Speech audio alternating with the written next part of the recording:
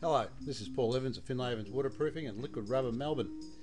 Just want to share with you a little bit of experience on a waste containment tank that we did. This is a steel tank with a concrete base in it. It had a liner in it originally. The company decided that they wanted to put a updated Aerator system in the bottom of the tank.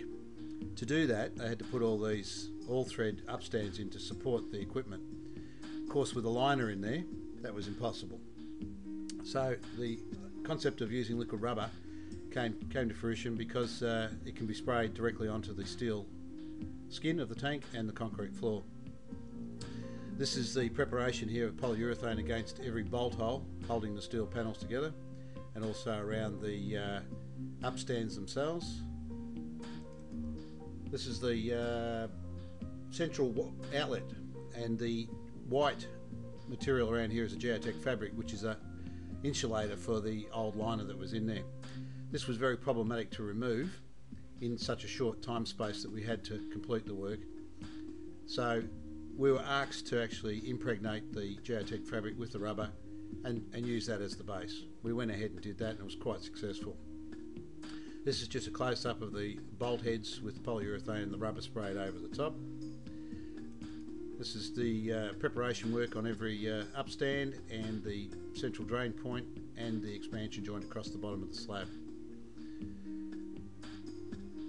This is the spray application underway. This one here is another shot of the spray application and the prep work done.